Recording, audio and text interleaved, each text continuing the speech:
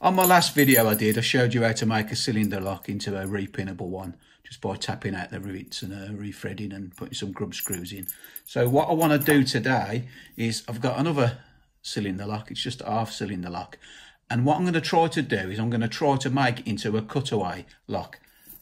When I say cutaway, I mean with a section cut away so you can see the pins moving up and down when you're turning it and when you're picking it.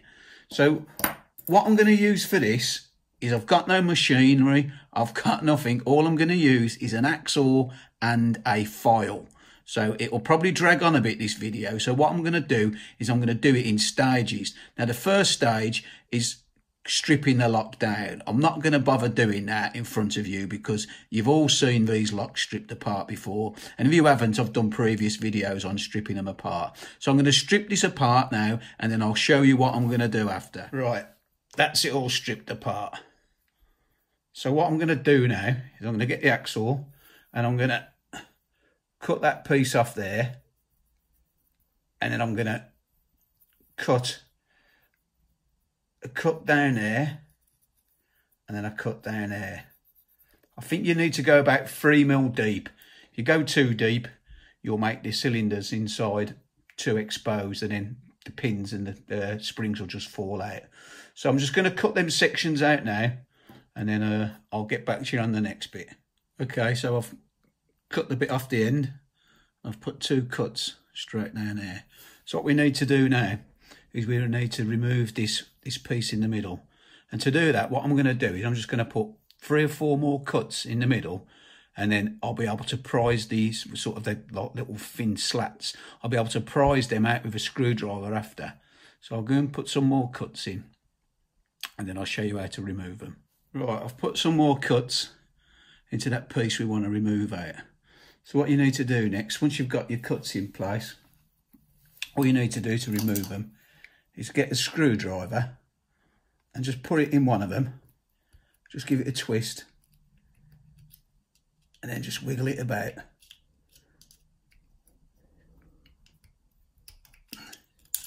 And it will pop out. There's one removed. And just do the same with the others. If they're a bit tight, get a bigger screwdriver, because you can put more leverage on with it. So there, get a bit of a bigger screwdriver in it, give it a good twist, look. You see that? Just give it a good twist. There you go. There you go. They just pop out. Same again on the next one.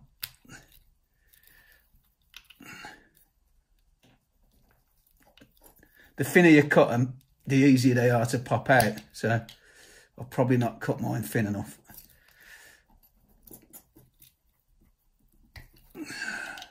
It will come there. There you go, it's moving there. Working on the top one now. Let's get the top one out first, and then it'll give you room, more leverage for the bottom one.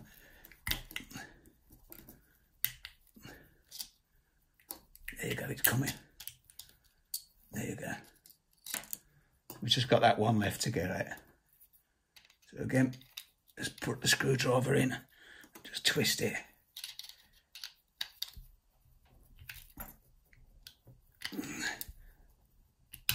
Ah, there it goes, look.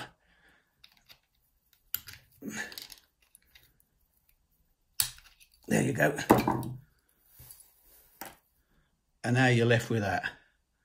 So what you need to do now is to get a little needle file or something and just scrape them bits out in the middle.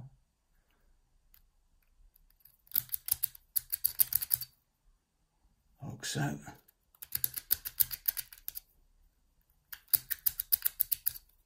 Like that. Show a close up of it. And there you go. So the next thing to do now is to get that surface I should say, a bit smoother. So just spend a bit of time filing that up. I'll go and do that now. And once you've done that, you can just reassemble the lock and you've got yourself a little cutaway lock to play with. So I'm just going to file that down, and then I'll put it back together and I'll show you the finished product. Right, I've cleaned it up. It's not perfect, but it'll do. A little tip for you. Sometimes when you make these, if you go too deep, then the chambers are a little bit too wide. And if you overdo it, the springs can pop out because you've gone too deep. Now, on this particular one, I have gone too deep. So a little tip, get a little bit of Perspex. I tell you, if you ain't got no Perspex, get an old CD case, just the same. Cut it to size, and then just push it. Make sure it's tight, and then just push it on over that.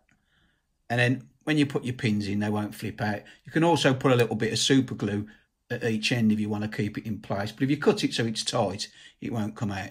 So now I've got that on, I'm going to put the pins back in, and then I'll show you all complete. Right, that's the finished product. I've put the plastic on, like I says, because I did cut that out too deep, and the springs could pop out when you're turning the key, so that just keeps everything in place. From start to finish, it only took about 30 minutes. So if you want to make yourself a little lock, it's dead simple. Right, let me just show you that the key's working. Put that in, you see the pins moving. There you go. That's it. As always, thanks for watching. And if you do like the video, please subscribe. Try a bit.